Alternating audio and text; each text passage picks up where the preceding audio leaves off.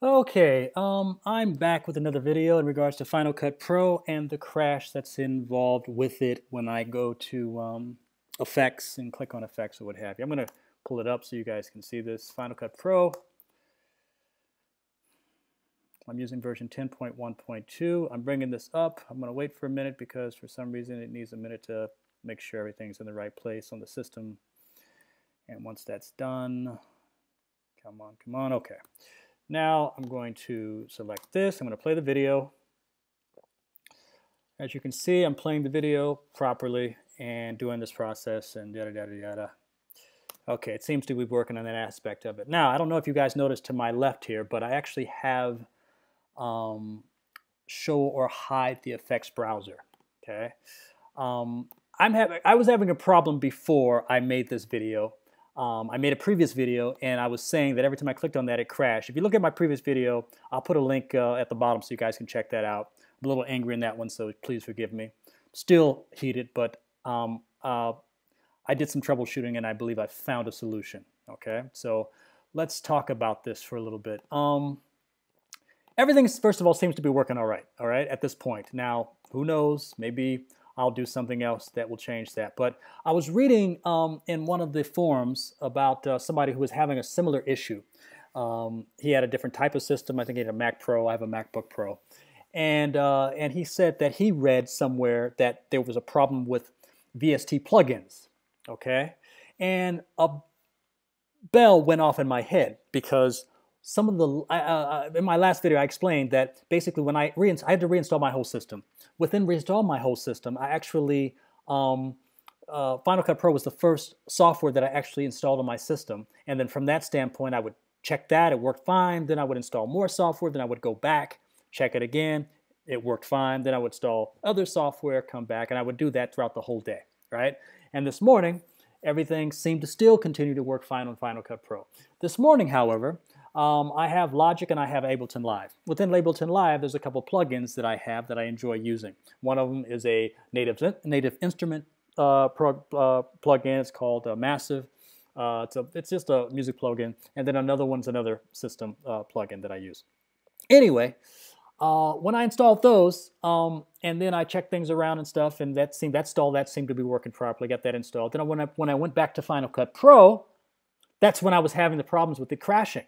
Okay, so being the troubleshooter that I am, and I pride myself on being, pat, pat, pat on the back, it dawned on me when he said that, he's read it somewhere, I thought, wow, that was one of the few things that I installed at the end of it that this morning, and I was having this problem. So immediately I went online and I looked for ways of being able to take and uninstall my Massive program and another software that I use for as a plugin into Ableton Live and Logic, right?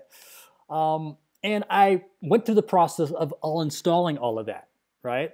After I went through that whole process, I come back to Final Cut, I open it up, and it works. And it works, okay? So if anybody wants to know the answer of why Final Cut Pro, at least in this aspect of it, keeps crashing, because there's a conflict between Final Cut Pro, the way it's designed or whatever, and these plugins, whether they're VST plugins or AU plugins, there's a conflict there. I don't know why Final Cut, the makers of Final Cut, Apple, you guys don't fix this problem, okay? This is one of those problems that I'm not an engineer, but I can tell you right now, it's not a difficult problem to fix, okay? I mean, I can think of things that are much more trivial, much more complex to deal with than a problem like this. So you guys should really jump on this and get this fixed right away, because I'm not the first person that's talked about it. I've noticed in the forums. Let me go back. Let me go to my history here and find out where, yeah, this form here, this guy talks about it. It's in this fcp.co forum. This guy, gentleman here, oh, that's how I found him. Okay, very cool.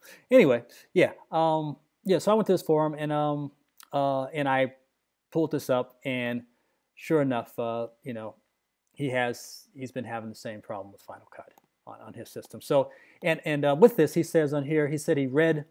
I also heard there being a reference to audio unit validation causing trouble for some. Nothing to add to that solution right now. Maybe others have some insight. So I'd have the insight now. I get it. I get what the problem is. I don't think this problem was addressed here in this forum, but damn it, I just addressed the problem. So Apple, do something about this. Get this worked out. Anybody that wants to know how to uninstall your VSTs or UA programs, I'm sure there's videos out there to show how to do this. I found this one. Let me go back here. I found one for Native Instruments.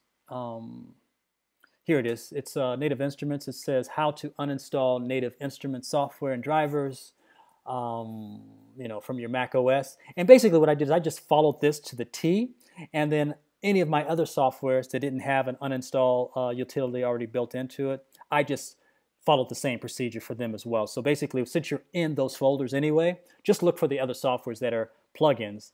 Now, some of you guys live on plugins in the music side of things. I don't know what you guys are going to do. You guys can't even use Final Cut. Honestly, forget about it. Don't even think about using it. It's not going to work for you, music users that have VSTs and AU programs. But anybody else that doesn't have, I didn't have that many VSTs and AUs anyway, and Final Cut at this point is more important to me than that. Unfortunately, I have to take one against the other. This is the only solution I know of. If anybody knows of anything different or better than this, then let me know. But this is it. So yeah, I'm still angry at Apple. I'm going to continue to be angry at Apple until they at least fix this problem with the software they've had for as long as they have on this one. Make multi-billion-dollar company doing great big things for the consumer market. You need to start thinking about the pros. We are out here, really need to use this software. I've been a guy, like I said in my last video, I've been using Final Cut. I used to teach people how to use Final Cut Studio. People used to call me constantly to use that, okay? Do I recommend Final Cut Pro X to any of them people? I'll let you be the judge of that answer, okay? But fix the problem, all right? Thank you. I'm out. That's it. Thank you.